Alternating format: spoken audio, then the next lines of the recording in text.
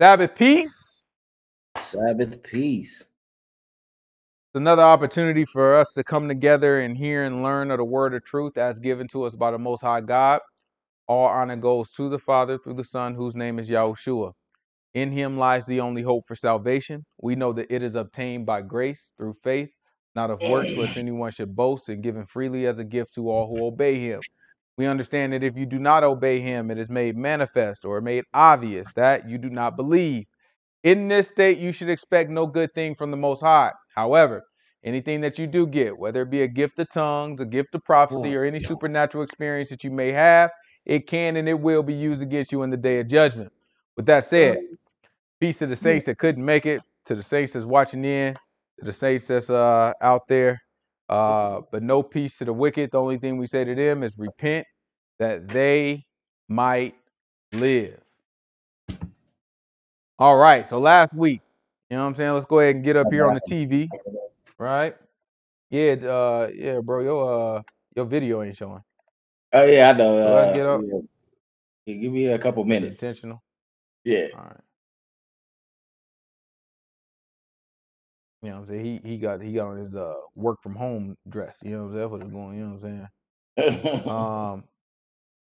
All right. So if we look at this, which kings did we talk about last week?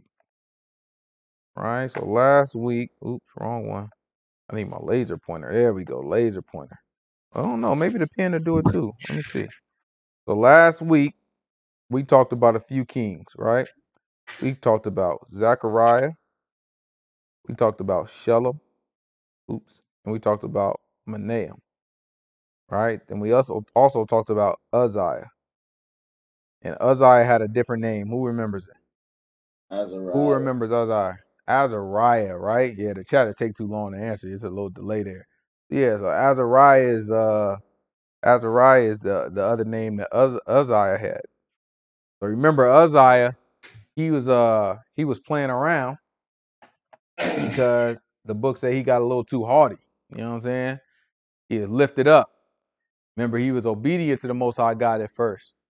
He had done the things that was right in the Most High God's eyes. Then he gets to a place where he like, you know what, I got this. And he walks into the temple. And if you remember, I think the book said about 80 of them boys, 80 of the sons of Aaron, the priest, they came out against him. They're like, no, this don't even appertain it to you. You know what I'm saying? This thing ain't got nothing to do with you. You know what I'm saying? And at that point, you know what I'm saying, the Most High God put leprosy on his forehead. So the most visible part of his face, you know what I'm saying? He put leprosy on his forehead. And after that, the priest started to freak out and they hoisted him out. They threw him out. So he ended up living on the outskirts. He was still alive, but his son, Jotham, ended up becoming king. And that's about where we stop because we don't want to go too far because we talked about the prophets that was living during this time. So we've read our first prophet book in Jonah, right? The next prophet on the timeline is Amos because Amos, we are about to learn, was prophesying during these specific times that we just read about. So let's turn to the book of Amos. We're gonna go to Amos chapter 1, verse 1, and then let's hear what the book got to say. This is Amos chapter 1, verse 1. We're gonna read through the whole book of Amos. You know what I'm saying? So, you know what I'm saying? There's a whole lot to cover. And it's deep too, so we might be here long, y'all. We're gonna see. Might have to stop a couple times. We're gonna see. Well, you let me know.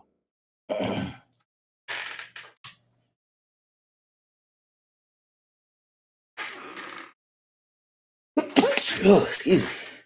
All right. You getting sick?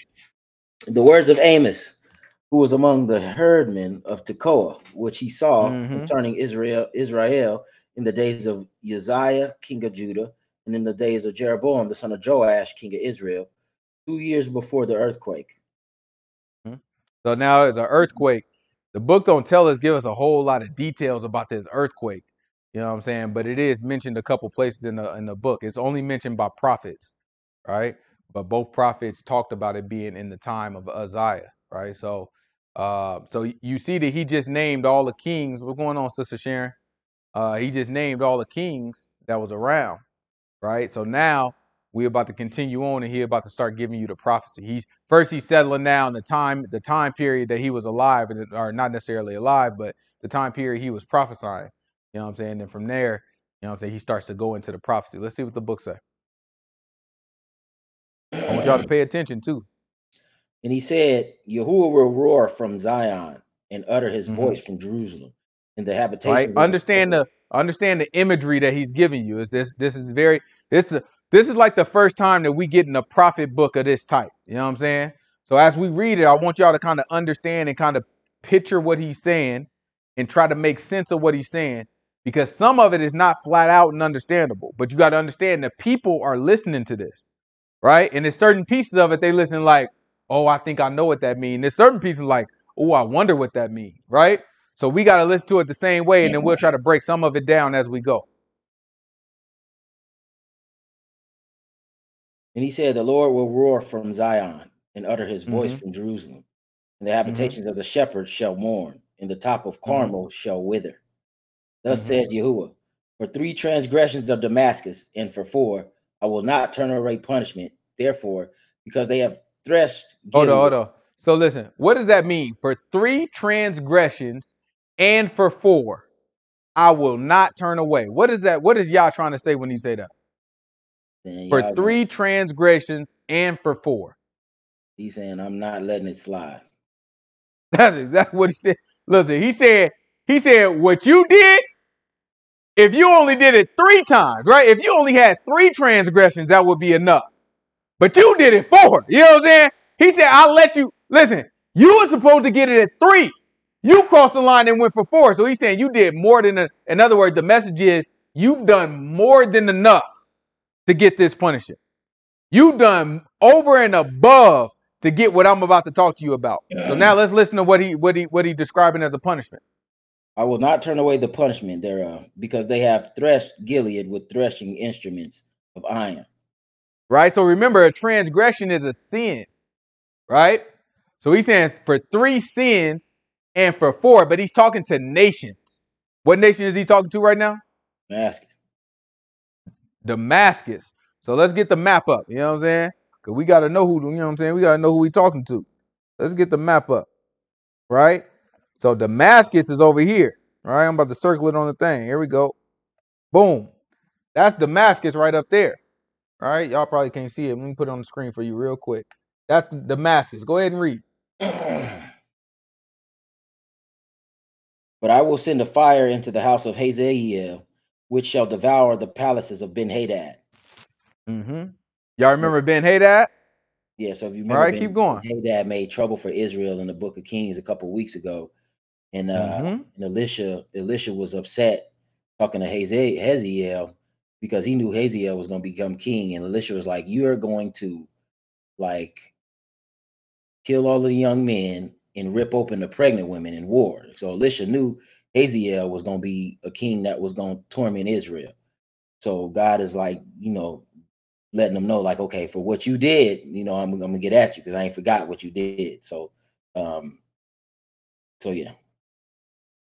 I will break also the bar of Damascus and cut off the inhabitant from the plain of Avon, and him that holds the scepter from the house of Eden. And the people of Syria shall go into captivity unto Kir, says Yahuwah.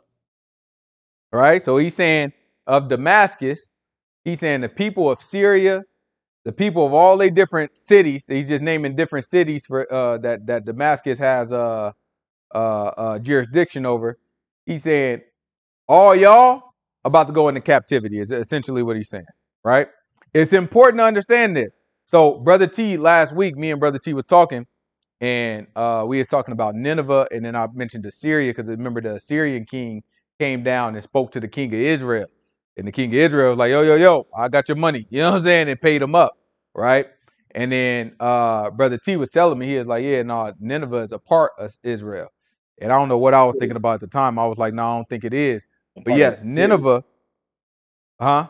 It's a part of Assyria. What did I say? Israel. Oh, yeah, part of Assyria is what I meant to say. So Assyria, you know what I'm saying, is like the state, and then Nineveh would be like, you know what I'm saying, a city, or the, like the what they call them? The big cities, the capital. You know what I'm saying? It'd be like the capital. So yeah. So when we saw the prophecy that Jonah sent out to Nineveh, right? That was kind of setting us up for the things that are about to happen now. So remember, the Most High God gave Jonah a prophecy to speak to Jeroboam, right? From there, Jeroboam was like, okay, I'm going to save the people. So the Most High God let Jeroboam save the people by his hand. That was cool. Then after that, Jonah was sent to Nineveh. And he went to Nineveh and he told the people to repent. The people repented, right? So now look at it from Jonah's point of view. Maybe the Most High God is giving him some of these same things that something else is coming, right? So you remember when the king of Assyria came down, he spoke to the king of Israel, and he was looking like, you know what I'm saying? I need your money. And then he ended up using that money to go fund his wars in different places, right? So you can see he's already starting to take stuff over at this point. So let's keep reading. I want y'all to keep that in mind as we hear this prophecy, because the Most High God is sending Amos to go talk to the king of Damascus. So he talking to the people of Damascus, and he telling them, yo, this city about to get taken, and this city about to get burned, and this city about to, all this stuff about to happen, and it's for 3 sins, even 4. 3 sins, and for 4 of this stuff is about to happen. Y'all went overboard is what he telling them. Watch this. Keep going. Thus says the Lord, for 3 transgressions of Gaza, and for 4, I will not turn away the punishment thereof, because they carried away. All right, so now we're talking about Gaza. You know what I'm saying? Keep going. I'm just going to draw Gaza on the screen. It's the Philistines' land. We've been fighting with them since the days of David. All right. I will not. That's this area.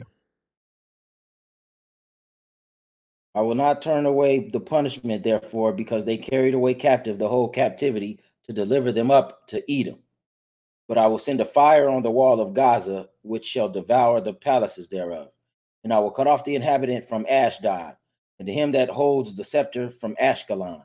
And I will turn my hand against Ekron, and the remnant of the Philistines shall perish, says Yahuwah. So he told the Philistine, listen, he told the people of Damascus and Syria, not Assyria, but Syria. He told the people of Damascus and Syria, he said, y'all gonna go into captivity. That's different. Now, when he talking to the people of Gaza, is a whole different story. He said, I'm gonna wipe y'all out. He said the one that carried the scepter is gonna go away. Cool. He told Damascus the same thing. But then he said, y'all gonna cease. None of y'all gonna be around no more.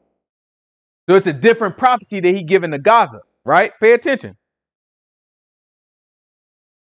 And the remnant of the Philistines shall perish, says Yahuwah God. Thus says Yahuwah, for 3 transgressions of Tyre, and for 4, I will not turn away the punishment thereof, because they delivered up the whole captivity to Edom, and remembered not the brotherly covenant. But I will send a fire on the wall of Tyre, which shall devour the palaces thereof. So in Solomon's day, Tyre and Israel was cool. And in David's day, Tyre and Israel was cool. I think this is what God's referring to. Is like, like y'all didn't remember the brotherly covenant. You know what I'm saying? So I think David had a league with Tyre. And after he died, the king of Tyre came to Solomon like, yo, I rock with your dad. Let me know what you need for the temple. So this is what God talking about. Like, y'all don't even remember that Israel and Tyre used to be cool. It's like, but y'all forgot the brotherly covenant. He's like, so now I'm going to get at y'all. Thus says the Lord, for 3 transgressions of Edom, and for 4, I will not turn away the punishment thereof, because he did pursue his brother with the sword, and did cast off all pity, and his anger did tear perpetually, and he kept his wrath forever. But I will send a fire upon Teman, which shall devour the palaces of Basra. Thus says Yahuwah, for 3 transgressions of the children of Ammon, and for 4, I will not turn away the punishment thereof, because they have ripped up the women and child at Gilead, that they might enlarge their border. But I will kindle a fire in the wall of Reba, and it shall devour the palaces thereof with shouting in the day of battle, with a tempest in the day of the whirlwind. Their king shall go into captivity, he and his princes together, says Yahuwah. Thus says the Lord, chapter 2. For 3 transgressions of Moab, and for 4, I will not turn away the punishment, thereof, because he burnt the bones of the king of Edom into lime. But I will send a fire upon Moab, and it shall devour the palaces of Kiriath, and Moab shall die with tumult, with shouting, and with the sound of the trumpet. And I will cut off the judge from the midst thereof, and will slay all the princes thereof with him, says Yahuwah. Thus says These people Yahuwah. be telling you like these Israelites. How many people we got to hear that used to be in the Israelite camp? Y'all used to be a, you know what I'm saying? Put in the chat if y'all used to be in one of these Israelite camps, because they probably taught y'all that Moab was like the Japanese people or something crazy like that, right? That's kind of wild. It's wild because you got to understand, like, that's why we read the book, right? That's the whole reason that we read the book. Like, it's a lot of people that'll tell you that Edom is the white man, and we can get into why people believe that. It's a mistake, and it's, you know what I'm saying, but we can get into why people believe that Edom is a white man. But a lot of people will tell you that Edom is the white man, and then a lot of people will tell you that Moab is like the Asian or whatever. You know what I'm saying? I don't know which one in particular, but they'll tell you that Moab is an Asian. But these are all people that like come from the same place we come from. Yeah. And I don't mean like we all come from Adam. You know what I'm saying? We all come from Noah. No. I'm saying these are all people that come from Abraham family. Abraham. You know what I'm saying? Edom and Israel were brothers, like blood brothers. Twins. Yeah. They get born at the same time virtually. Like, you know what I'm saying? Like they was in their mama womb at the same time. Right? That's not the same as a lot of people point to, well, you know, it's albinos, you know what I'm saying? You had twins and one is albino and one, yeah, I know. Everybody say that. I get it. I understand. Right? But that's not what we're talking about. Even an albino. If you have an albino, you are black. Like, you're not of a different nationality. You're not of a different nation. You're the same person. Right? You're not a different race. You're not a different, you know what I'm saying? You're not a different people. You're the same people. You're the same person. Like, even Moab coming from Lot, that's Abraham's nephew. You know what I mean? Like, that's his nephew. Like, my brother's Yeah, son. how you get a Japanese person from that? I'm trying to figure out, like, that's the thinking that we have, because when we don't know, we guess, right? We just start throwing stuff out there and guessing or making assumptions just because we can't look in the book and we don't see nothing clearly as saying that's a Japanese person. We just start thinking, okay, well, you know what I'm saying? This person is Japanese. And listen, people have things that they can point to say, look, this is why we believe that. There's always reasons for it. And one day we can get into all the reasons. But I'm letting y'all know it doesn't make sound. It's not sound in terms of the Bible. Like, for example, when you look at the reasons why people think Edom is white people, right? The reason why that comes about is because, well, it's a couple reasons, but one of the reasons why that comes about is because our people, when we went into captivity into Rome, we didn't like Rome, right? We didn't like Rome. And guess who else we didn't like? We didn't like Edom. We could get away with talking about Edom. We couldn't get away with talking about Rome. So we used to, as a way to kind of speak in code, we used to call the Romans Edomites. So people, what they do is they start digging up writings and they see where our ancient people, you know what I'm saying, when we was in captivity in Rome, was calling them Edomites.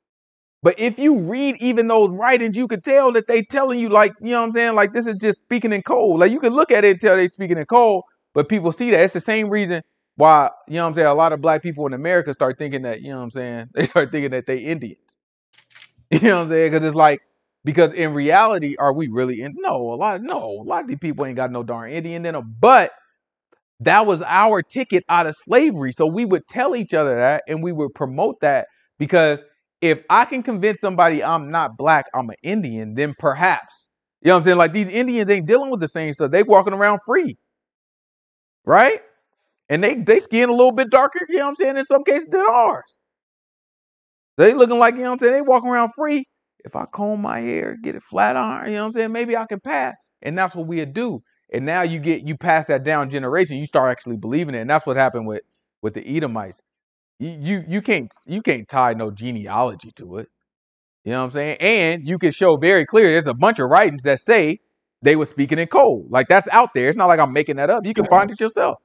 I'll find it for you. You know what I'm saying? One day when we do a study on it. You know what I'm saying? But it's important to know the book. It's important what Brother T just talked about, where you tie back to genealogy. It's important when we talk about all these people. Ammon, who is that? Ammon come from Lot too. Right? Ammon and Moab were twins. Right? They came from Lot's, or no, they weren't. Sorry, not twins. They came from Lot's daughters. Right? Abraham's So nephew. Lot is Abraham's nephew. Lot had 2 daughters. They thought they was all about to die. So the daughters, you know what I'm saying, tricked Lot and laid with him. So because the glory of a woman was to have a baby. At this time, we didn't have no law telling us that was inappropriate, right?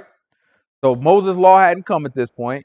They thought that was the best option for them because they thought they was about to die, and they feel like, well, the least we could do is let my father's seed live on, right? So they laid with them, and then they ended up getting pregnant, and they had babies. One was called Ammon, and the other one was called, or one became the nation of Ammon, and the other one became the nation of Moab, right? You look at Edom. That was the twin brother of Jacob. Jacob became the nation of Israel, right?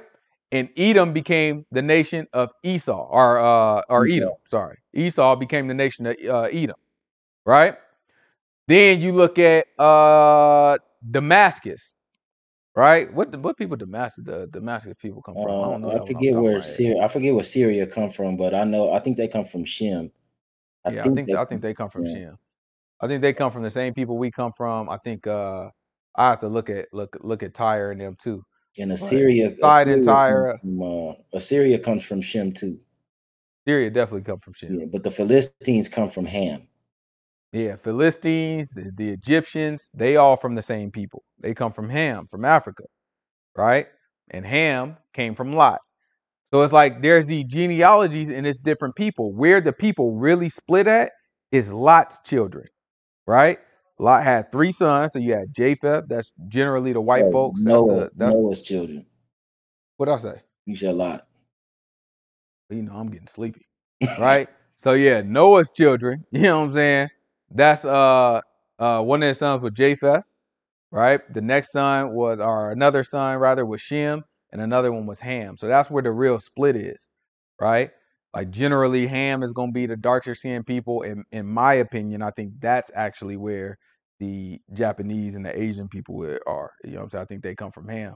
That's just me. I ain't got a whole lot of stuff I can prove it. So I got a little bit I can prove it with, but not a whole lot. You know what I'm saying? But that's where I believe it is.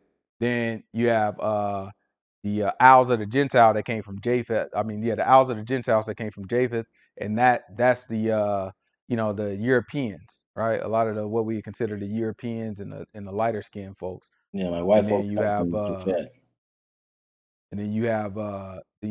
Shem, right? Which is, you know what I'm saying, where we come from, and where a lot of people in this area come from, where, you know what I'm saying, some of the probably some of the Indian people and all that come from, right? So let's keep going. So Sister Pamela is asking, is albino a result of leprosy? No, albino. So if we had an albino in our land, we would probably initially look at them like, oh, that person is leprous. But remember what the law of leprous was. Once we saw a spot, right, and we saw that spot was white, we would lock them up, right? And you lock them up. Who remembers? 7 days, right? I just want to say who remember because I want to see with the delay who's gonna put the right answer in the chat. You know what I'm saying? You'll lock them up 7 days, right? And then the priest will come back after 7 days and they'll check them again. And who remembers what they checking for? To see if it spread. They just want to see if the spot spread. So if it were, you know what I'm saying, what's it called? What's it called? Albino, right? Then the spot is not gonna spread. And what's the other one called when they got like A hair? Like a hair in the spot or something like that? no, what's it called when they you know what I'm saying, when they got the spots? You got the albino who's just all white, right? But what's Leprosy? it, you know what I'm saying? Not leprosy, but when, you know what I'm saying, when people got, you know what I'm saying, the skin disorder where, you know what I'm saying, part of their Like skin is white. Villalago, something like that?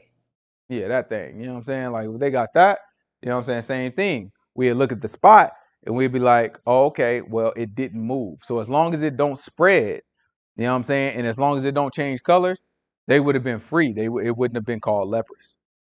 Right? So no, those wouldn't be the same as leprosy. Leprosy is like a literal skin disease, a virus. You know what I'm saying? That thing, you know what I'm saying? You can look it up. It's real. You know what I'm saying? You can see that thing spreading on people, but it spreads.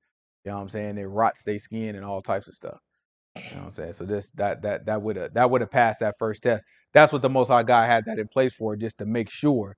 You know what I'm saying? Like, is this the real thing or not? You know what I'm saying? And once the priest would make the determination that it ain't the real thing, then you know what I'm saying, you back free. You can do whatever you want. Let's keep going. Or do we have any other questions? No, Did I miss something? All right. Sharon corrected us on the vitiligo, something like that. Vitiligo, yeah, vitiligo, whatever it is.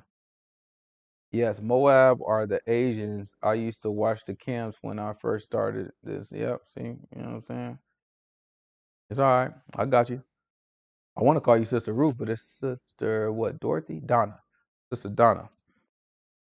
I'm right down the street from Donna, so you know what I mean? Thus says the Lord, for 3 transgressions of Judah and for 4, I will not turn away the punishment thereof, because they have despised the law of Yahuwah and have not kept his commandments, and their lies caused them to err after the Hold on, who we talking about now? Judah. Watch this. Look how we start talking about Judah now. Look how the conversation changed a little bit. Now he goes straight to the law. Before he just talking about, y'all did some foul stuff. Now he's saying, Judah, y'all despise the law. Watch this. Keep going. And their lies cause them to err, after which their fathers have walked. But I will send a fire upon Judah, and it shall devour the palaces of Jerusalem. Thus says Yahuwah, for 3 transgressions of Israel and for 4, I will not turn away. Now we talking about Israel, right? Watch how this one changes. Because they sold the righteous for silver and poor for a pair of shoes.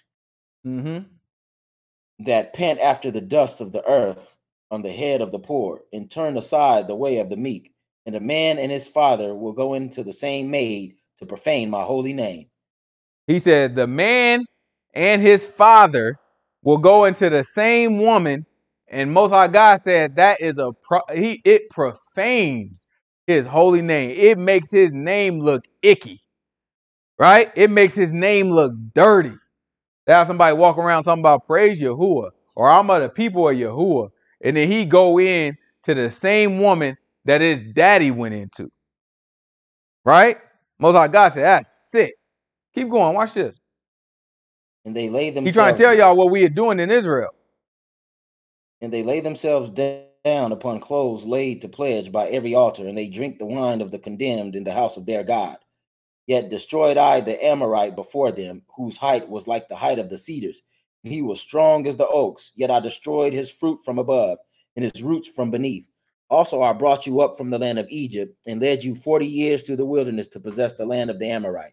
And I raised up your sons for prophets, and your young men for Nazarites. Is it not even thus, O ye children of Israel, says Yahuwah? But ye gave the Nazarites wine to drink, and commanded the prophets, saying, prophesy not. Behold, I am pressed under you as a cart is pressed that is full of sheaves. Therefore, the flight shall perish from the swift, and the strong shall not strengthen his force. Neither shall the mighty deliver himself. Neither shall he stand that die that handles the bow. So y'all remember when Israel told the prophets not to prophet. It happened a couple times already. So they don't prophesy, right? But to Judah with that nonsense. They said go back to Judah. Jeroboam is the one that told us that first, right? Remember the man of God came up? Man of God was like, and the Most High God told him, don't go back the same way. Jeroboam told him, he was like, nah, man, don't bring that stuff around here. Right? Then another prophet, I think, told Elijah the same thing. Right? So the prophets of Israel have said this already. We're about to see that they're going to say it again. They're going to tell Amos the exact same thing. And then Jezebel was killing the prophets of God too. Yeah. Right? So this is the Most High God. None of this, like nobody gets by. You know what I'm saying? Like everybody be thinking that it's like, okay, nothing happening to me. So, but nobody gets by. Behind the scenes, and think about this for your life also, right? Behind the scenes, the Most High God is counting. You have to understand that. We don't know what count, When we was in the wilderness, the Most High God popped up out of nowhere and said, this 10 times. This 10 times y'all rebelled against me. Nobody knew Most High God would keep keeping count. He came out of nowhere talking about 10. Like, well, if I knew I had 10, I'd have stopped at 9. And then just when you think you got them, you know what I'm saying? Israel walking around like, no, that's all right, we got 10. Then he tell them, and for 3 transgressions and for 4. It's like, I thought we had 10. Right? So the Most High God is counting, and you never know what count he going by. He just going to pop up and tell you when it's too late. Oh, you got it now. You know what I'm saying? You reach your limit. Like, I didn't even know my limit. That's your fault. You shouldn't have been worried about a limit. You should have just been doing what you were supposed to do. That's how the Most High God look at it. All right? So you see Israel, you know what I'm saying? The count is up for Israel. The count is up for Judah, for Ammon, for Moab, for Tyre, you know what I'm saying? For Damascus, for Gaza, all these different places. And if you look on the map that I got on the screen right now, it's the whole shebang, this whole area. Everyone that the Most High God named is in this whole area, right? So it's about to be revealed later on how he's going to play this out, because you never know how stuff is going to happen. Most High God just telling you it's about to go down. He don't really give you all the details of exactly how it's going to play out, but you just got to be looking for that judgment, right? And that's how it works for us too. We thinking we get away with stuff. We thinking stuff slide. We thinking, God, you know what? God, I didn't even think about that. One day though, if we don't repent and we don't get our life together, the Most High God is going to pop up with a count, and that's it.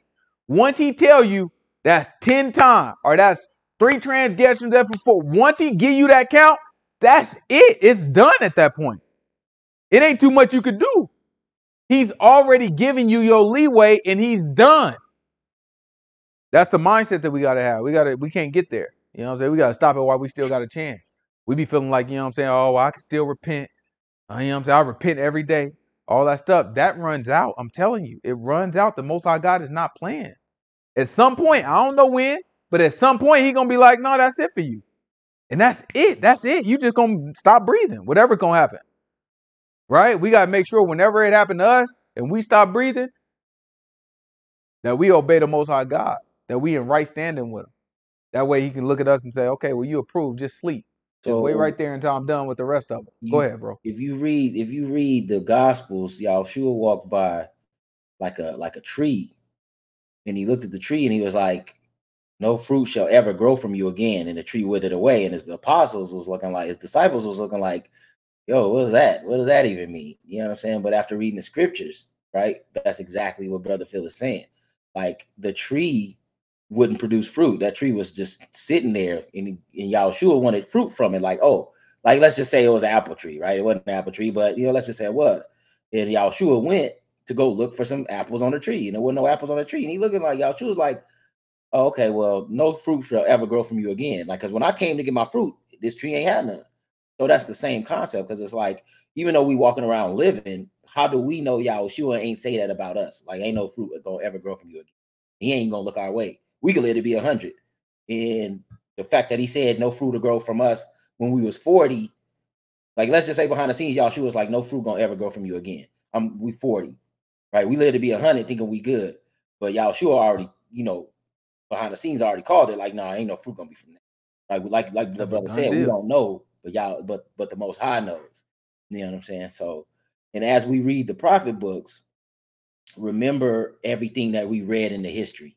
Remember everything we've been reading in Kings and Samuel and in Chronicles, because all the times that we've been reading, I'm sure y'all been like, we've been reading this like nothing really happened to these kings. Like the book will say, oh, he did evil in the sight of the Lord. And some of these kings, we read about them getting punished by God in a book. Some of these kings, we don't read about them getting punished by God. So when we read the prophet books, it's more explained like, okay, now I'm about to get y'all. Like, all of these years y'all been doing all y'all, it's been like 15 kings in Israel, and ain't none of y'all did what I say. Now it's home. So when you read the prophet books, that's a lot of what he's talking about, is all of the stuff that was going on in the Kings and Chronicles. Once judgment is made, it is done. We, according to the Most High, yes, right? But we don't know when that is. We already know at the end of the world, he'll judge the world for sure. but God knows like who his chosen is and who his chosen isn't. But because we don't know that, we got to live our lives obeying the commandments because we don't know when our lives will be over. So it's not And like judgment is just judgment, right? So judgment is like, it depends on what you're talking about. Like judgment, we talk about colloquially, right? Because judgment is a large theme in the book. So usually when a person is talking about judgment, they talking about the life or death, right? Most High God deciding who is written in the book and who is going to burn forever in the fire, right? That's the judgment. But the Most High God judges all the time in the book, right? So he judges nations. That's what we're reading about right now. He's saying, I'm going to judge this nation. Now, if I judge, if I'm the Most High God and I judge, you know what I'm saying, Moab, that doesn't necessarily mean everybody in Moab is going to hell in the end. Like, that don't mean that everybody in Moab is going to burn forever. It might be a righteous man in Moab. Yeah, right. Y'all remember Ruth, right? So Ruth was a Moabite. Let's say she was righteous. Had the Most High God judged Moab while she was there and she died in the midst of it, she would still have to deal with the judgment of Moab, right? She would have to deal with whatever that came with. If that meant that all her town got burnt up, if that meant that she got ripped into pieces, that's the judgment that touches the whole nation if the Most High God say so, right? But then the soul is judged separately. So yeah, there's plenty of judgment. Like the Most High God gave us a law full of judgments. If a man steal, then you got to return it fivefold, right? If a woman were to, you know what I'm saying, strike a man in his stones, you know what I'm saying, her hand ought to be cut off, right? If a man were to strike a woman and the baby die, you know what I'm saying, or the baby is injured, you know what I'm saying, and she pregnant, she with child, and the baby is injured, then however that baby come out, that's what got to happen to him. If the baby come out with you know what I'm saying, if the baby come out and can't grow teeth, then they got to knock the man teeth out. If the baby come out with one eye, they got to knock his eye out. If the baby come out dead, then he got to die. Right? So it's like those are judgments. Whenever the book tells you this is wrong, and if somebody does it, this should happen. That means that that's a judgment. So yes, once a judgment is set forth by the Most High God, it's done. It's done. You know what I'm saying? If he ever characterized it as a judgment, that's done. That ain't going to be like the Nineveh situation where people can just, you know what I'm saying, repent and get their way out of it. You know what I'm saying? If he could categorize it as a judgment, it's done. That's it. All right? Keep going.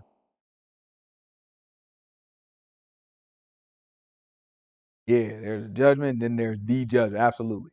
Yeah, so the judgment, usually when people talk about that, they talking about the life or death piece of it. You know what I'm saying? The lake of fire.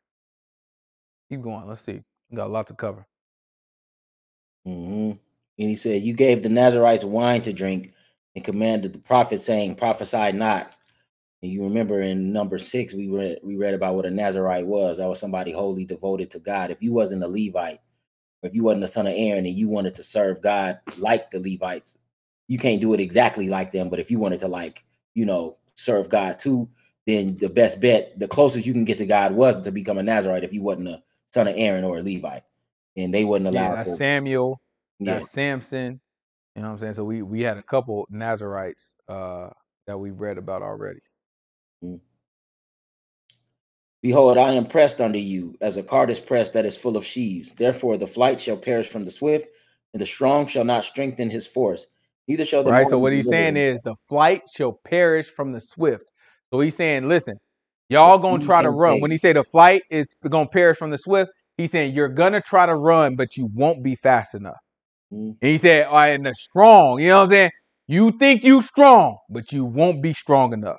Read it again. Watch this. Therefore the flight shall perish from the swift, and the strong shall not strengthen his force. Neither shall the Mm-hmm. mighty deliver himself. Mm-hmm. Neither shall he stand that handles the bow. And he that is Mm-hmm. swift of foot shall not deliver himself. Neither shall he that rides the horse deliver himself. And he that is courageous among the mighty shall flee away naked in that day, says Yahuwah. So now look at the difference. We just read about Judah. Who remembers what he said about Judah? He just told Judah, your stuff about to get burnt up. He left it at that for Judah, right? He's telling Israel in pretty good detail, Y'all gonna try to get away. Y'all gonna try to fight this thing. Y'all gonna try to do a whole but whatever's coming for y'all, it won't be enough. Right? He's letting them know it's not going to be enough. You got to imagine you're in the land of Israel. You actually feel like you're doing okay right now. You know what I'm saying? Everything feel like it's cool. And you got Amos coming to you, talking about you're about to die and you won't get away. You feel like we got one of the best armies out. That's kind of how you feel right now. Right? We got one of the best armies out. And then all of a sudden he's talking about you ain't going to be strong enough. Oh, and if you run fast, you ain't going to be fast enough. Oh, and the ones that's on the horse, you ain't going to be able to get away either. Oh, you a bad boy, you strong. You ain't going to deliver yourself. Right?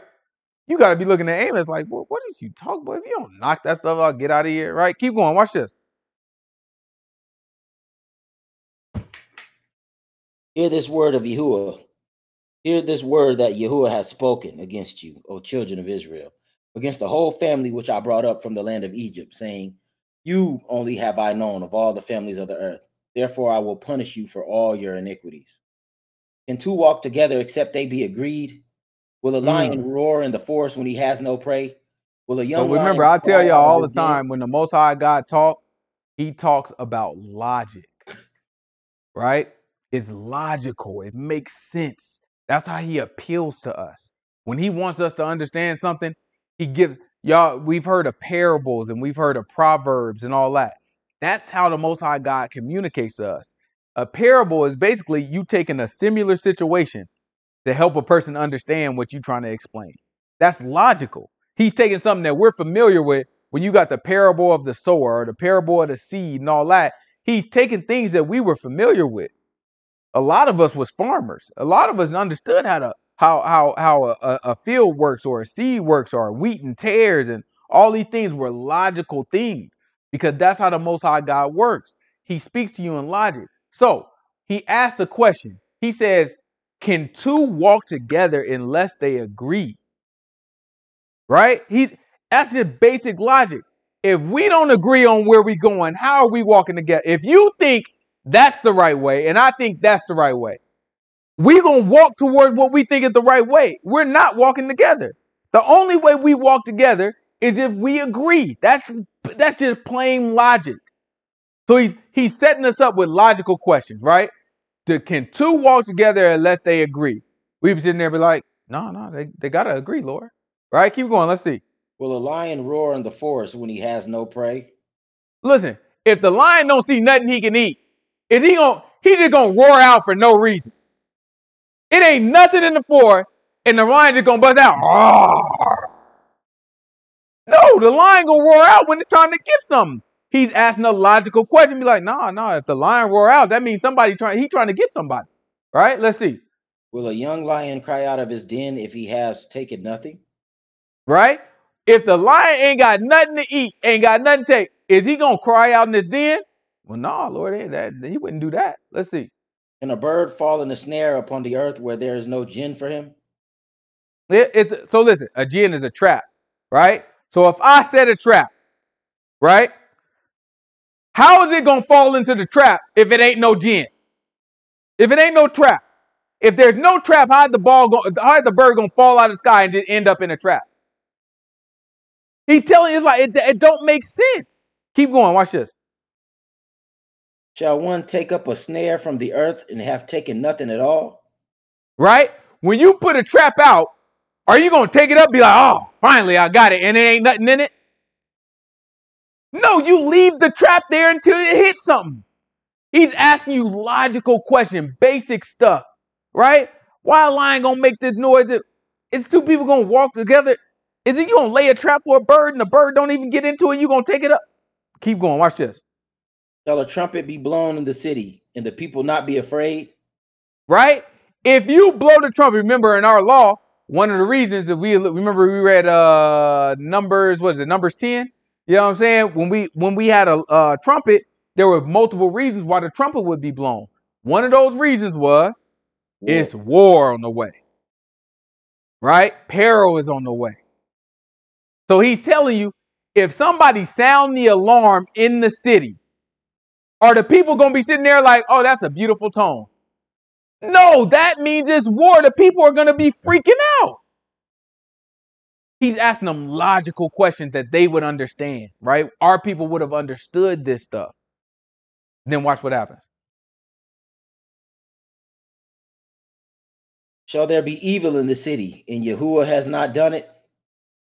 So he set you up for that last question. He's saying, look, if you agree with me on all these other things, then agree with me on this.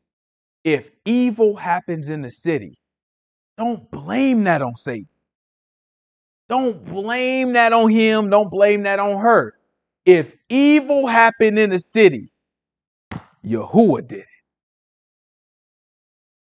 If you agree with me about the lion, and you agree with me about two walking together, and you agree with me about the trap for the bird and the trumpet in the city, if you agree with me on all those things, agree with me on this. If evil happened in your city, it was Yahuwah who did it. That's logical for us, right? The Christian can't think like that. It's against their religion. It's against the Christian religion to say that God caused evil to happen in the city. Imagine a prophet popping out, 9/11 happened, and be like, Yahuwah did it. You know what I'm saying? God did. Jesus Christ did it. You know what I'm talking about? These people that have lost their ever-loving mind because they don't know God. They don't understand him. Most High God said, "No, I'm the pappy. I did that." He take credit for all of it. That's what you have to understand. I was just talking to a brother, you know what I'm saying, a humble brother too. I appreciate the brother. I was talking to a brother today on Twitter. You know what I'm saying? And he had made a statement, and I talked to him a little bit about Satan. You know what I'm saying? We had a nice little dialogue about Satan. You know what I'm saying? But that's what it takes. You got to have humility to be able to go back and forth because everybody can learn something. Ain't none of us exempt from, you know what I'm saying? Everybody can learn something. That's why the Most High God put us here. Most High God waiting for somebody to be so darn smart that they think they can't learn something. Now, you're supposed to know what you know based off of the book, but when you know what you know is not based off of the book, you're supposed to leave yourself open to teach. When you sitting there, that's why y'all hear me talk. I separate y'all. I be like, this is what I think. You know what I'm saying? This is how I see it.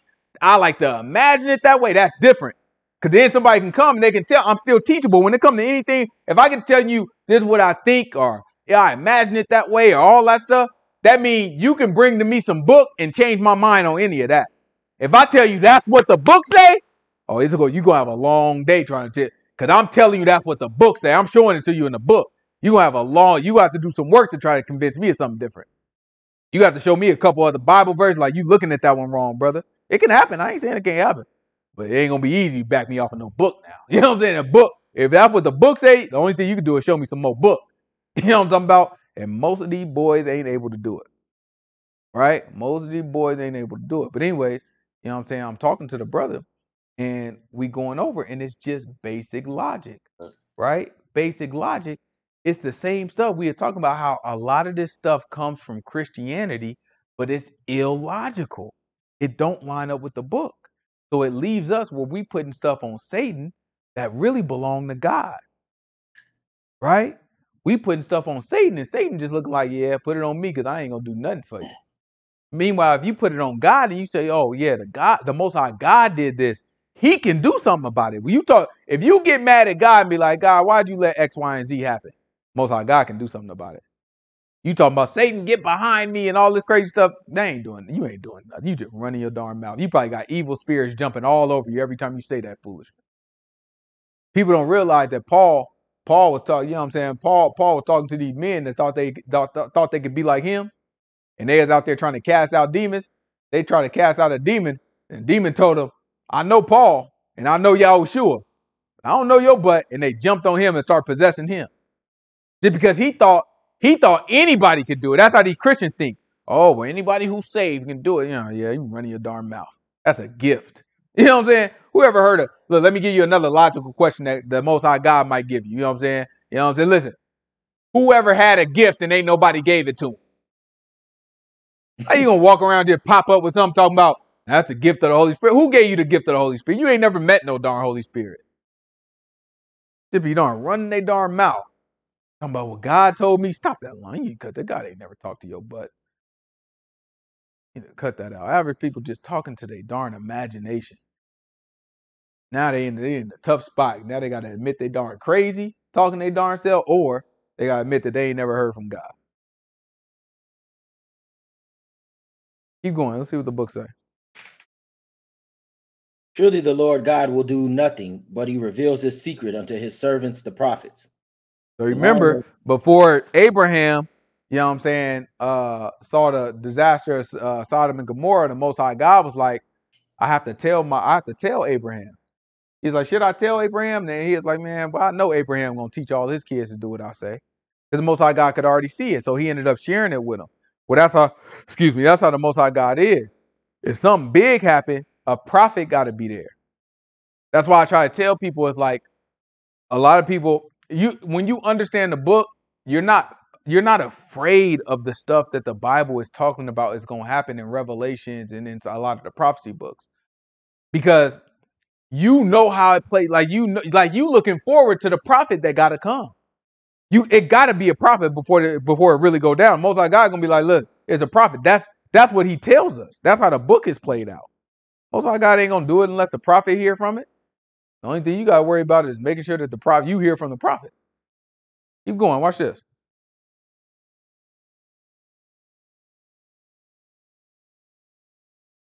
The lion has roared. Who will not fear? The Lord God has spoken. Who can but prophesy? Publish it in the places of Ashdod and in the places of the land of Egypt, and say, assemble yourselves upon the mountains of Samaria, and behold, the great tumults in the midst thereof, and the oppressed in the midst thereof. For they know not to do right, says Yahuwah, who store up violence and robbery in their palaces. Therefore, thus says Yahuwah God, an adversary there shall be even round about the land, and he shall bring down thy strength from thee, and thy palaces shall be spoiled. Thus says Yahuwah, as the serpent takes out of the mouth of the lion 2 legs or a piece of an ear, so shall the children of Israel be taken out that dwell in Samaria in the corner of a bed, and in Damascus in a couch. Hear ye and testify in the house of Jacob, says Yahuwah God, the God of hosts, that in the day that I shall visit the transgressions of Israel upon him, I will also visit the altars of Bethel, and the horns of the altar shall be cut off and fall to the ground. And I will smite the winter house with the summer house, and the houses of ivory shall perish, and the great houses shall have an end, says Yahuwah. All right, so he told him, I'm going to come after Samaria. Who set up Samaria? Was it Amri? Was it Amri? Yeah, Ahab daddy, Omri. Omri set up shop in Samaria, and that's where all the kings started to stay. Right? Then he said, I'm also going to get Bethel. Remember, Joab set up Bethel. He said he gave us, you know what I'm saying? He gave us idols there, you know what I'm saying, in the form of 2 golden calves. Jeroboam set up. What'd I say? Jeroboam. Ooh, buddy. Yeah, Jeroboam. Yeah, so Jeroboam, you know what I'm saying? He set up Bethel. Right? So this is all the stuff that, just like Brother T was saying earlier, the Most High God ain't forgotten none of it. So we think people got away. Oh, they just died a peaceful life. No. The punishment, it wasn't for them. Remember, the sins of the father is visited on the children. Right? So it continued throughout the generations. You just got generation of this stuff being visited. And now the Most High God is looking like, I'm through. Everybody got to get it. I've been visiting this stuff on y'all generations, every generation. And now everybody got to get, listen, just get away. Everybody's about to get wiped out is what he's trying to tell them, right? Keep going. Hear this word, ye kind of Bashan, that are in the mountains of Samaria, which oppress the poor, which crush the needy, which say to their masters, bring and let us drink.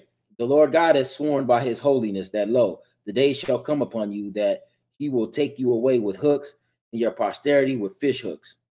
Right? So he's telling them something. He's saying, look, it's going to come a day that I'm going to take y'all away with hooks. He's explaining to them how they captivity. Like, when you hear it in real time, you might not understand what he's talking about. Like, we know because we've read this before and we kind of know how this thing play out. But he's letting them know, I'm going to take you with hooks.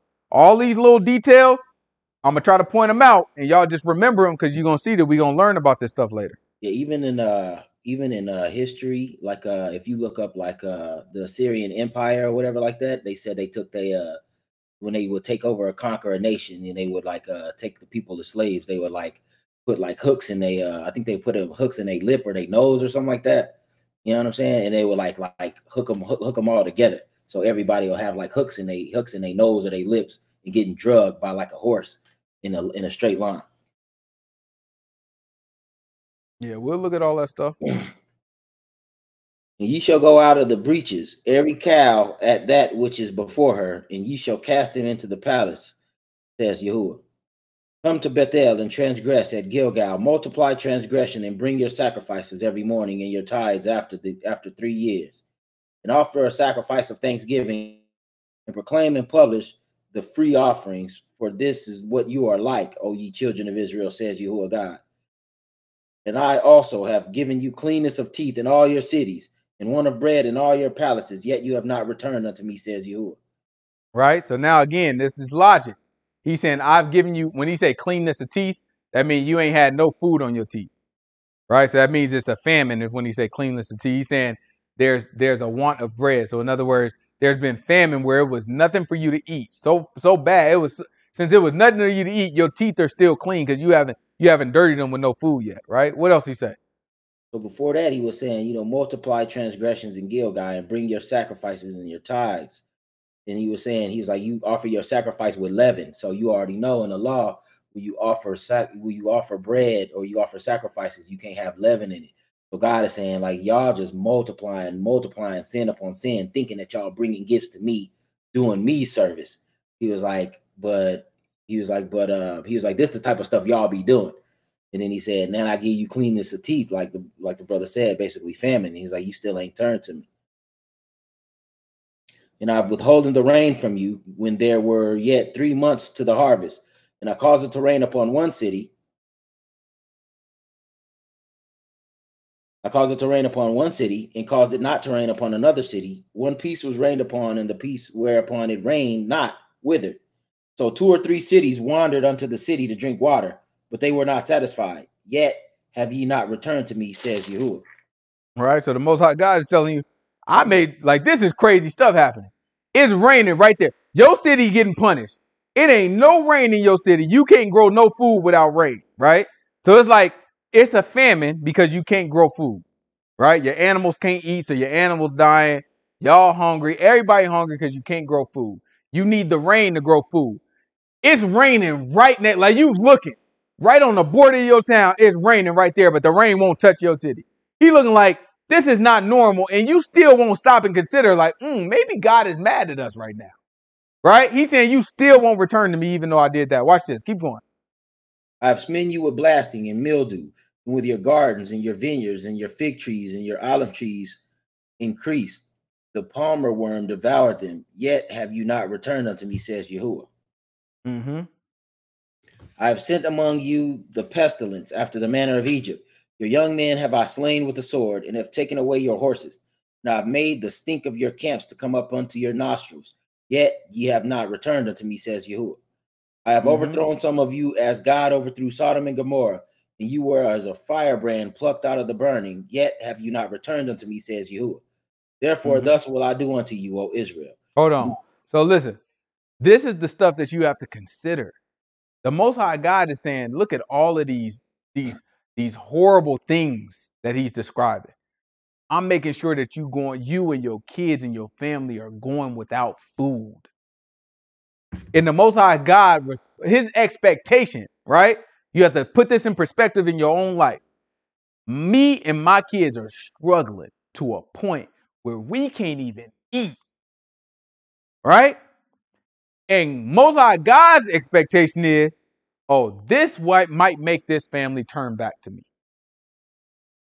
Sometimes we see stuff happening to us and we see it totally different how God see it. We thinking, why is God doing this? Oh, he's trying to get your attention.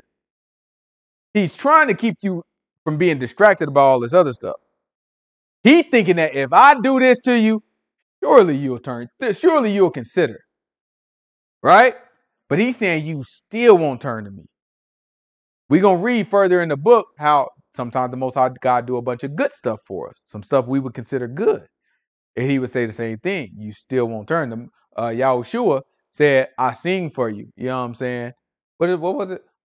He said, I pipe for you. I piped for you, and you did You not would dance. not dance.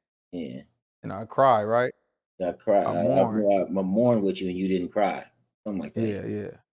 Yeah, so it's like Yahushua had a short parable where he's saying basically, hey, I'll play some music for you, you don't dance. And when I'm crying, you don't want to cry with me. So it's like, no matter what I do, you ain't with me. So in other words, you know what I'm saying? You know what I'm saying? Wisdom is going to be justified of her children. You know what I'm saying? You gonna know by what's produced, you know what I'm saying, who's real and who's fake. Because I So, can't do it either way. Whether I try to give it to you the way I think you want it or the way that I think you don't want it, either way it's not effective. And that's what the Most High God is saying here. He's saying I tried all these different things to get your attention, and none of it was effective. You like didn't the even consider. family. So the family that is struggling and starving, like in modern times today, like a woman, single woman with kids, and they're starving, right?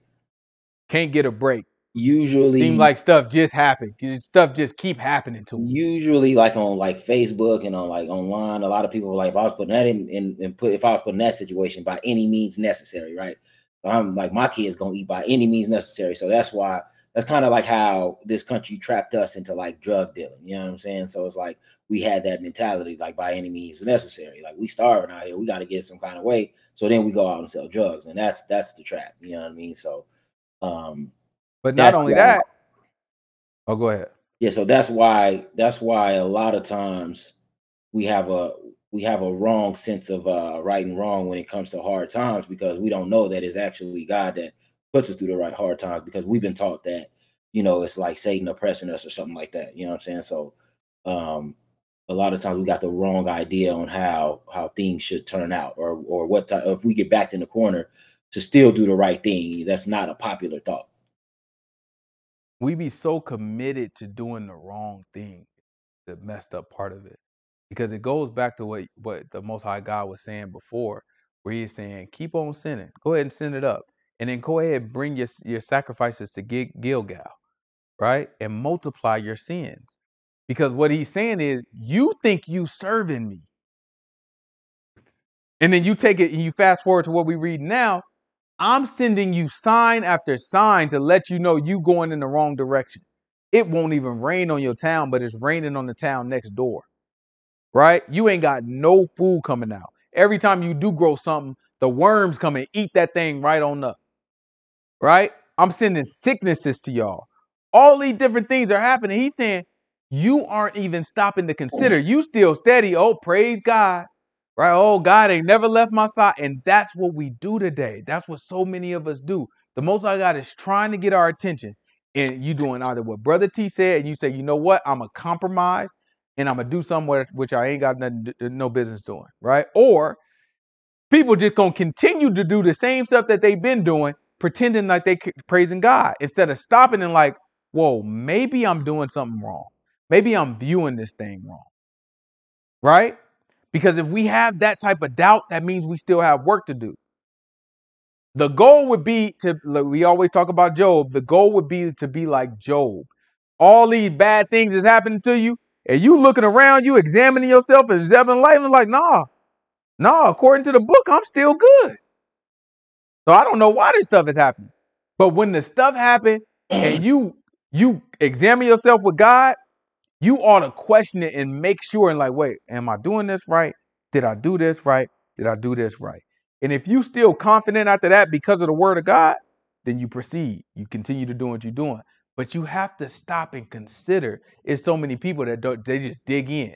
Whether it's dig in and trying to compromise, or they dig into whatever they whack religion is that they got. Oh, well, Jesus Christ never left my side, even though I'm sinning every day. Oh, I know he still loves me. All these things just keep happening. You know what? This is just my season. I still got another lesson to learn. And all this weird stuff people come up with to comfort themselves in this weird. No, you ain't got no darn lesson to learn. God had to take me through that so we can go through that. You always going through that. How many times he got to take you through it? These people are crazy. You got to stop and you got to consider. You got to stop and sit back and be like, you know what? My life ain't worth a darn. You know what? I'm not living the way I'm supposed to. You know what? I don't know. I've been lying all my life telling people, oh, I know the Bible like the front and the back. Stop that lying. You know what? I don't know the Bible at all. I've never actually read it. I read a couple Psalms. You know what I'm saying? I can quote John 3:16. That's about it. And it's okay. Tell yourself the truth. Be honest to God. Keep it moving. Learn something. Let's see. Let's keep going. What chapter we on? 4 verse 12. Okay. Therefore, thus will I do unto thee, O Israel, and because I will do this unto thee, prepare to meet thy God, O Israel. For lo, he that forms the mountains and created the wind and declares unto man what his thought is, that makes the morning darkness and treads upon the high places of the earth, the Lord, the God of hosts is his name. Yahuwah, the God of hosts is his name.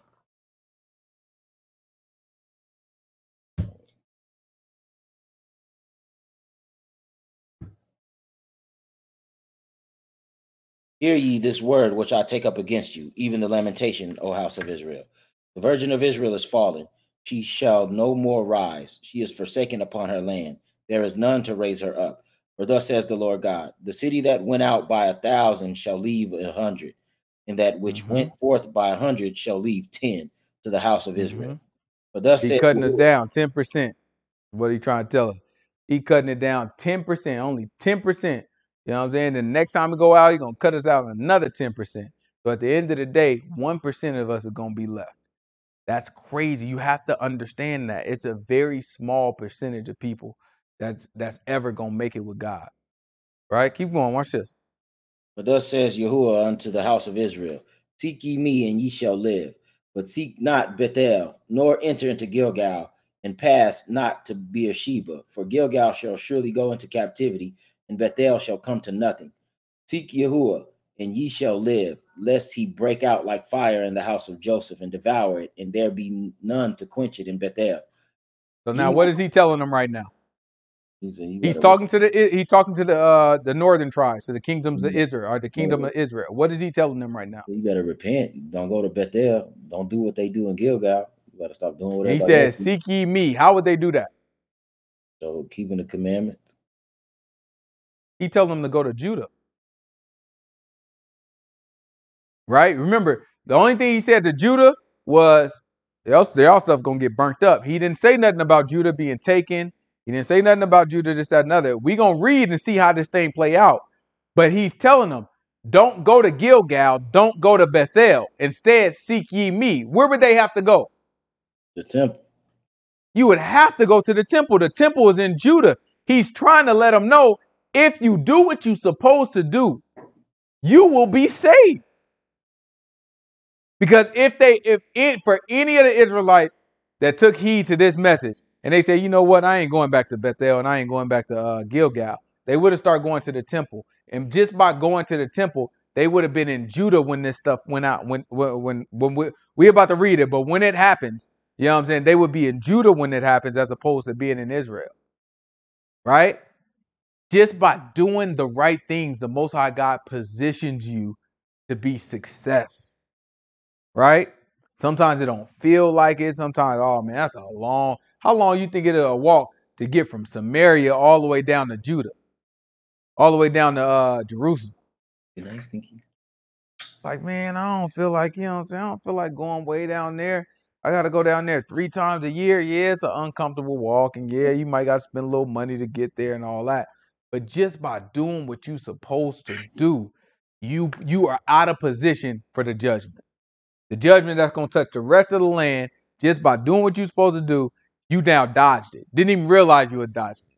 But that's how the Most High God worked, right? Keep going. Seek Yahuwah, and ye shall live, lest he break out like fire in the house of Joseph, and devour it, and there be none to quench it in Bethel. Ye who turn judgment to wormwood, and leave off righteousness in the earth, seek him that makes the 7 stars in Orion, and turns the shadow of death into the morning, and maketh the day dark with night, that calls for the waters of the sea, and pours them out upon the face of the earth. Yahuwah is his name, that strengtheneth the spoiled against the strong, so that the spoiled shall come against the fortress. They hate him that rebukes in the gate, and they abhor him that speaketh uprightly. For as much, therefore, as your treading is upon the poor, and ye take from the burdens of wheat, ye have built houses of hewn stone, but ye shall not dwell in them. Ye have All planted. right, so he's telling them, look, y'all hate the one that speak upright. Y'all hate the one that rebuke at the gate. So the one that's telling you, stop doing that. Y'all shouldn't be. Why y'all keep living like this, that, another? They said, man, you hate that guy. The one that be trying to offer correction to people that just walking by. Remember, we in our land. We got a law.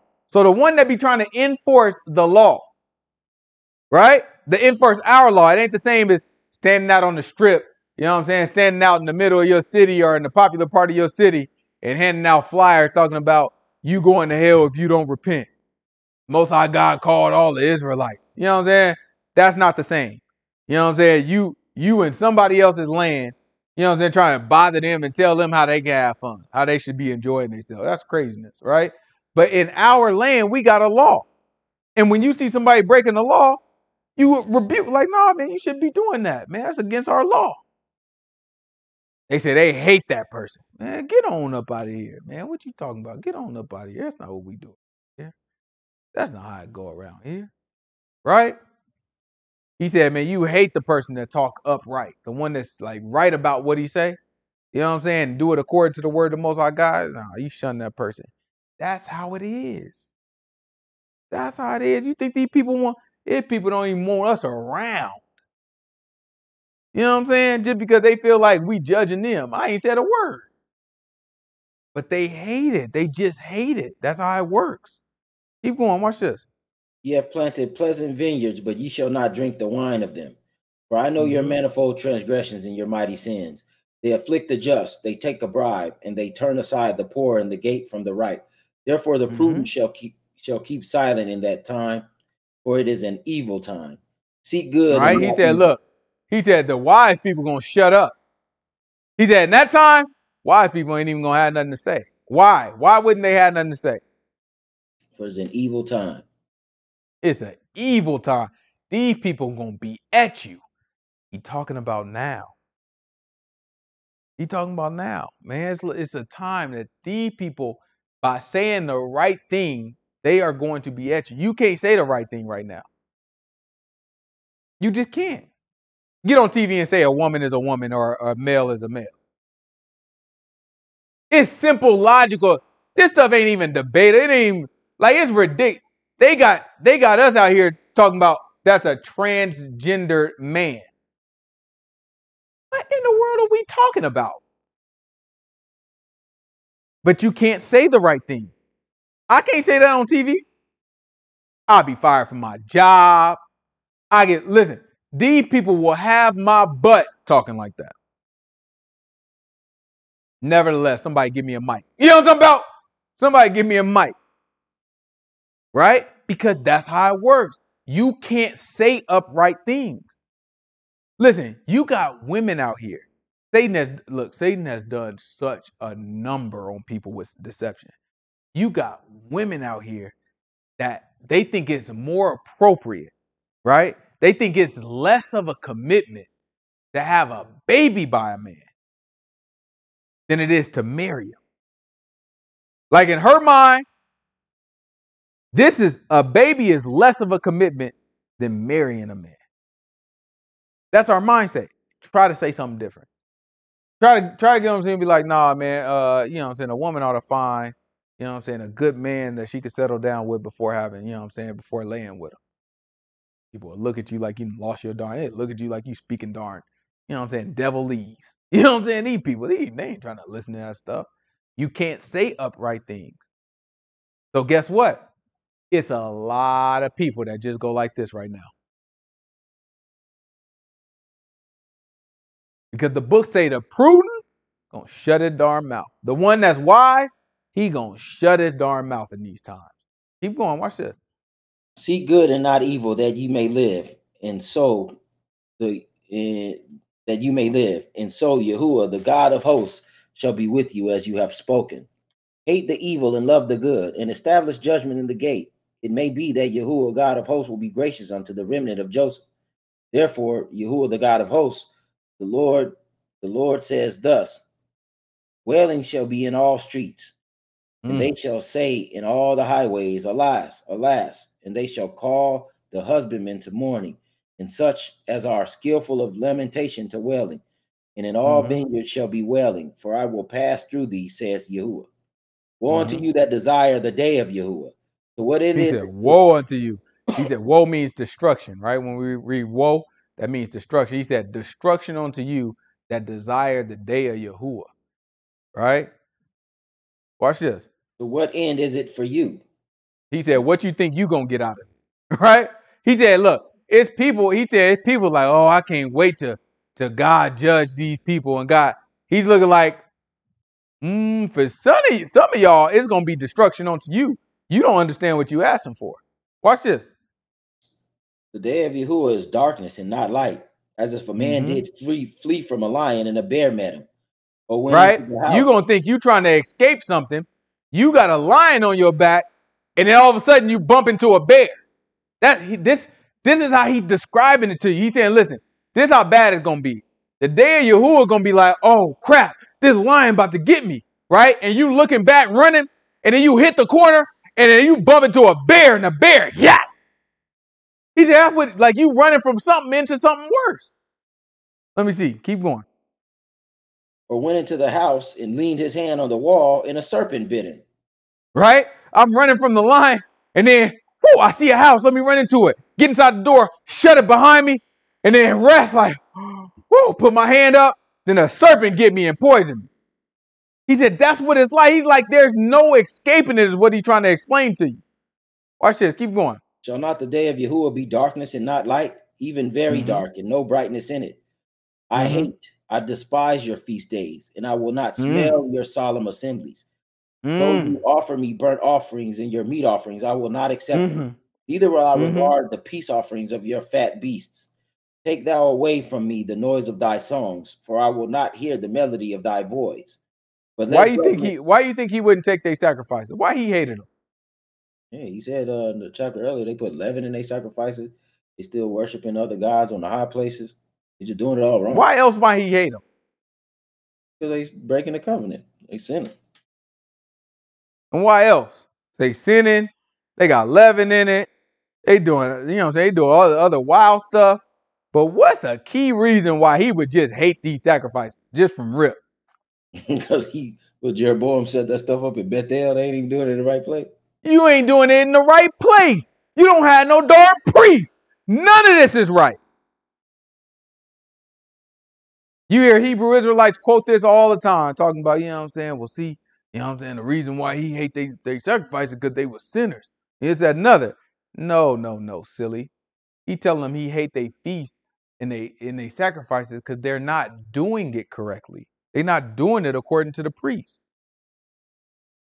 And it's the same thing for us today. You expect the Most High God to honor your feast and honor a sacrifice it? You got brothers right now that travel to Israel and they try to sacrifice lamb every year. And it's like, oh, you think the Most High God is honoring that when he told you how it's supposed to be done and you still don't do it? No. All we doing right now is practicing. Right? That's all we doing. These feasts ain't lawful. You know what I'm saying? We keep our feasts too. There ain't nothing lawful about it. You know what I'm saying? Ain't according to no law. That's crazy. We don't have a priest. We don't have a land. Keep going. Watch this. So the Pamela asks, why do we keep the feast days?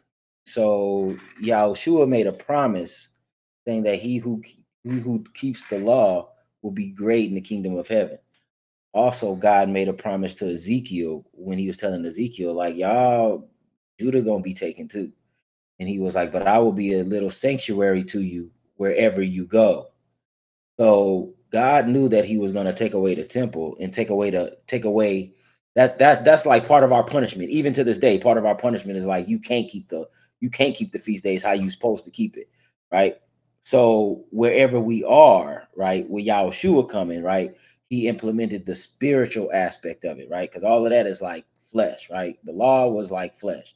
Yahushua brought the spirit into the promises, right? Into us being spiritually connected with the Most High God, because all of this stuff on earth was going to be taken away from our people for us to get to God. So that's why Yahushua is is the sanctuary to us wherever we go. So that's why in spirit we keep Yahushua's commandments, right?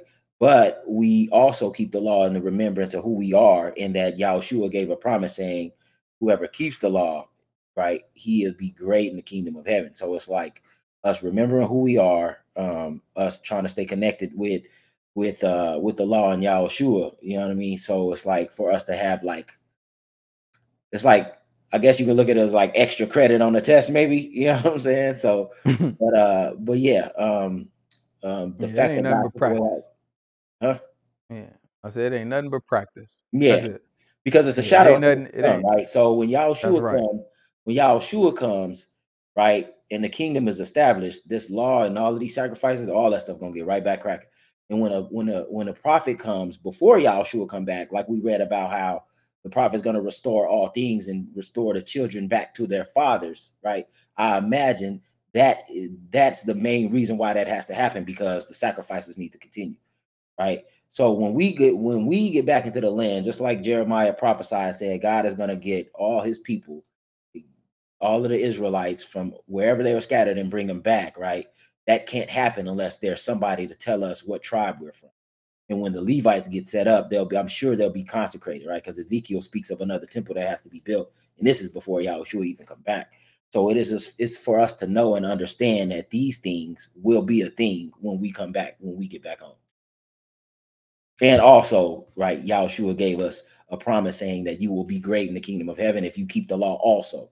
All right. And then Daniel told us that when we get taken away, Yahushua, like God he will give us somebody to be a sanctuary to us wherever we go. Since we don't have a temple, Yahushua is our temple now. So that's why in spirit, that's why Yahushua was like, you will worship in spirit and in truth. Because Yahushua was telling them, like, yo, this stuff about to be gone soon. Y'all gonna have to worship in spirit and truth. You know what I'm saying? So it's just a lot, it's a lot to go into that. So that's why we keep the law today. But it's not according to the book. You know what I'm saying? Like, we can't make no sacrifices. We can't do nothing like that. We can just gather for Passover, teach it to our kids like he told us. Moses told us, yo, teach this to your children for all generations forever. So that's the effort. Let's keep Okay. going. All right. I forgot what verse I left. Okay. Though ye wait, though ye offer me burnt offerings and your meat offerings, I will not accept them, neither will I regard the peace offerings of your fat beasts. Take you away from me Mm-hmm. the noise of your songs, for I will not hear the melody of thy voice. Viols. But let judgment run down as waters, and righteousness as a mighty stream. Have ye offered unto me sacrifices and offerings in the wilderness 40 years, O house of Israel? But ye have borne the tabernacle of your Moloch, and chewing your images, the star of your God, which ye made to yourselves. Therefore will I Mm-hmm. cause you to go into And look, and captivity these beyond boys still Damascus. wearing the Star of David. He telling them right here, the star of your God that you made for yourselves. And people still wearing the Star of David now, talking about, yeah, we from Judah. These people have lost they darn. They don't even know where the stuff that they do come from. They don't even know where it comes from. All you got to do is sit your butt down and stop doing stuff. Just sit down. We always try to do something extra. You know what I'm saying? Like, it's not enough to just obey the Most High God. You know what? Let me put this star on. Let me put this cross on. Let me put a fish on the back of my car. Let me put a dove on my Bible. Like, why? Why do you need all that stuff? Sit your butt down. It's not necessary. Just do what the book say. It's hard though, man. It's hard. It's hard to just do what the book say. That's Satan. So no sacrifices. So circumcision isn't necessary anymore. Nah. Necessary is a big word, right? So Yeah. necessary is it just means necessary for what? When we talk about keeping the law, yeah, it is necessary, Mm-hmm. right? Because circumcision is a commandment, and that's not a commandment that a priest has to carry out. So that is a law that we can keep, right? So that is necessary for being great in the kingdom. Is it necessary for you to make it into the kingdom? No, right? It's not necessary to make it into the kingdom. It's necessary to be great in the kingdom. Or it might be necessary to be greater in the kingdom. Say it that way. Yeah, it ain't like you going to hell if you're not circumcised, because God gonna give you a new body anyway. Um, Right. um, Yeah, all of it is when it comes to the feast days and the Sabbath and all of that stuff is practice. It's practice. Right? We are not in our land. Our law was written for our land. The entire law was written for our land. People so gonna run their mouth and be like, "Yeah, but we had it in the wilderness." And even in the wilderness, Moses said, "We have been keeping things out here willy nilly, but when yeah. we go into our land, it's about to get tight." Mhm.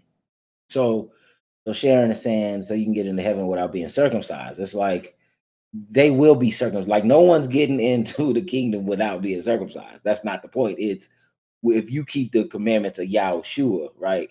And if you trust that he will make all things new, that new body that you have, I'm sure that new body will be circumcised.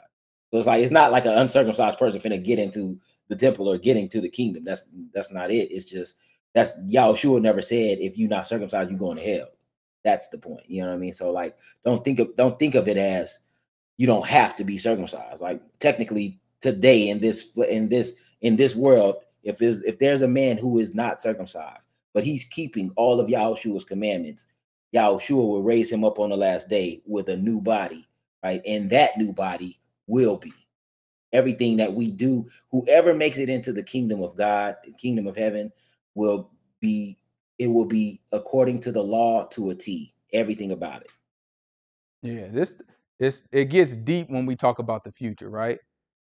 Because you could look at it if today a prophet came and started to connect us to our land, then it becomes law to be circumcised, right? Mhm. Because we'll be going to a land where that is the law of the land. The law of the land will be the law of Moses, right? Right now, we're in a land where the law of the land is, Nevada law and Texas law, and you know what I'm saying, all these different laws of these different places where we are, right? But at the end of the day, what gets us into the kingdom is what Yahushua says. So So those of us who's in the band chat, the band thing, I posted videos where we talk in detail about the sins that prevent us from going into the kingdom, right? And so we'll do well to kind of go over those things, and I'll post some stuff in there as well to kind of give some more information. But it's the things that Yahushua gave us; those things, those are what we have to turn away from, and that's how we get into the kingdom. so if Then you the remember law, by keeping the law, that makes us great in the kingdom. That gives us an opportunity to be great in the kingdom. But then there's also some laws that we are not able to keep because we don't have a priest, we don't have a temple, we don't have a land. So if you remember in Joshua, when he was getting ready to take the new generation over into the land, they were adults and they had to be circumcised because they were going into a land where, like brother said, in this land, it's the law that you have to be circumcised. So let's just say the prophet came, it's the end times, and we all getting back into the land. Whoever's not circumcised, I would imagine they would be circumcised before they got into that land, or they not getting it. It's gonna be a replay. It's gonna be the same type of Yeah. thing. So that's why when another thing when we read in this book with the Joshuas and how we get into the land and going through the wilderness and all of that stuff. And if Jeremiah say God's gonna gather his people again, you could imagine it's gonna look almost the exact same way with the exact same rules and the exact same format. And when we get into we gonna get into all these prophet books, and when we get into them, we'll go into a lot more detail about a lot of that stuff, so that y'all can actually see it. And you know what I'm saying, we technically haven't gotten to a lot of this stuff, so we kind of talking about stuff that we haven't read yet, or for that some of us haven't read yet. But when we get there, we'll be able to kind of replay some of this conversation and kind of show y'all what we're talking about. Let's keep going. Wait, where we at right now? Chapter 6, What verse? verse 1. Oh, okay. Well, let's stop there then. So let's stop here. We gonna we gonna pick up next week at chapter 6. What we got, 6, 7, 8, and 9, I think it 9, is, yes, or he goes to 9. and 9. Okay, so yeah, we gonna read through y'all willing, we're gonna read through chapter 6 through 9 and kind of finish it out. But this is a good start to the book of Amos. and we look at how Amos, he started off and he laid prophecy out on everybody. And he saved one for last, who was Israel. And he started on Israel and he ain't stopped yet, right? Because truly, Amos was a prophet for Israel. He went to the other nations too, just like Jonah did, right? Jonah was sent to Israel and to Nineveh, right? But now Amos was sent to all the other nations first, and then he came back to Israel, and he just been talking to Israel ever since. So we're gonna continue through Amos and try to get an understanding of the rest of the prophecy that we have. But yeah, it's about to go down. That's what he's warning. These are all things. Remember, this is over a span of years and years and years. He's giving these prophecies out and telling people these things. And you know, this is just a man. He was just a herdman. When they say herdman, he's like a shepherd, right? You know what I'm saying? He dealing with the flock. You know what I'm saying? He might deal with cows and all that. That's probably why he, you know what I'm saying, why his prophecy, a lot of his prophecy dealt with cows. You know what I'm saying? When they say the kind of Bashan, right? That's talking about cows. You know what I'm saying? So that's uh that's kind of what we look at. So we'll pick it up next week and kind of deal with a few of the other things. Don't forget, tomorrow, fellowship hour, gonna be 4 o'clock Pacific time. We're gonna be at it again. I heard we're supposed to be talking about conspiracy theories. I've been shaking all week, like, oh goodness, let's see where this go. Sister Sharon sent me a video. What you sent me, Sister Sharon? I forgot what you sent me a video. Oh, it was a guy he was talking about. He's like, yeah, the firmament is water above the firmament. He's like, don't you know that you drinking a condensed? I mean, when you breathe, you drinking water or something. He said something wow. I was like, this guy, I was like, these people be darn crazy.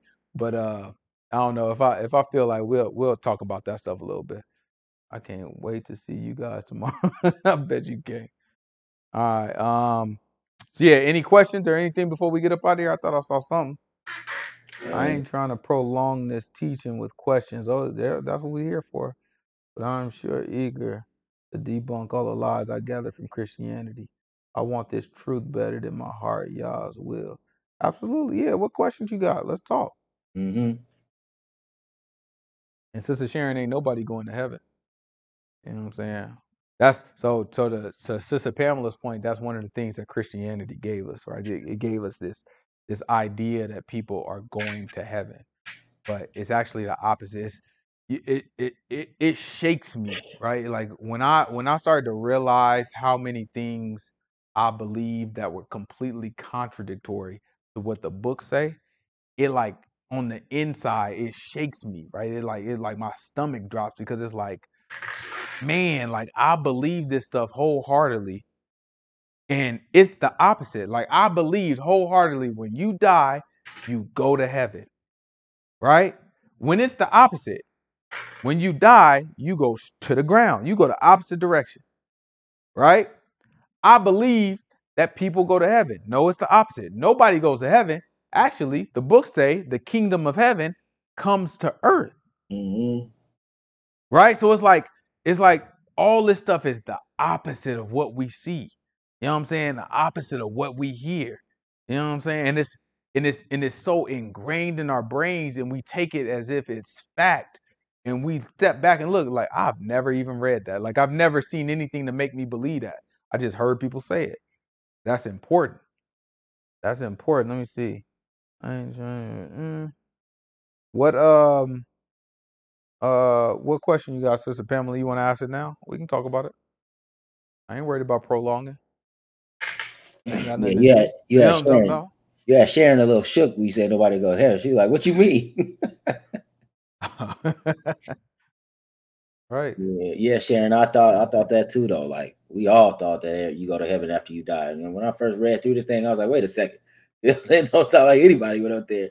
He said, "Who was that?" Like, my man Elijah was it. Everybody else was sleeping with their fathers. I was like, "Wait a second." Yeah, buddy.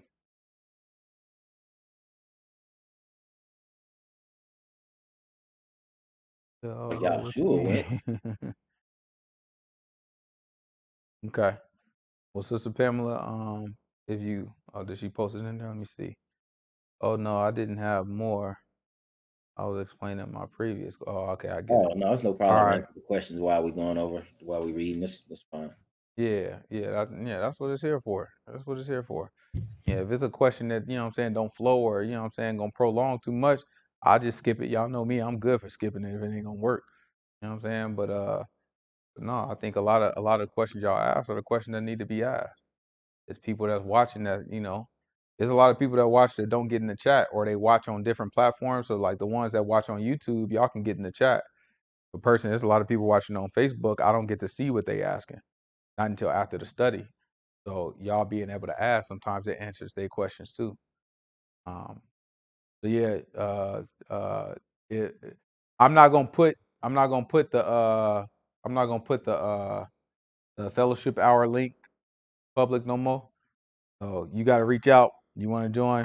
Got to reach out. We had some crazy folks try to join before. We ain't doing that no more. Um, so yeah, go ahead and reach out if y'all want to join. Any question? Or we already asked questions. I don't see no more questions. Do I? Let me see. Or Moses.